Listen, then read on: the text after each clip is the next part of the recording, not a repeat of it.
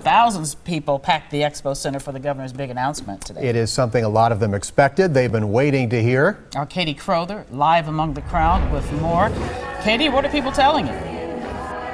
Well, Carol and Steve, the crowd here loved what Scott Walker and his family had to say as he officially announced that he will be running for president. It's what many of his supporters have been waiting and hoping for. It's the cheering and clapping never stopped. Walker fans are excited for the next step. More than 2,500 of them showed up here today. They say this is just the beginning, and they believe he has a strong shot at winning it all. I think he's one of the three candidates that have a chance of turning the country around, putting it back on a firm footing with some morals behind it. He's just a doer. He doesn't just talk about it, and he gets things accomplished.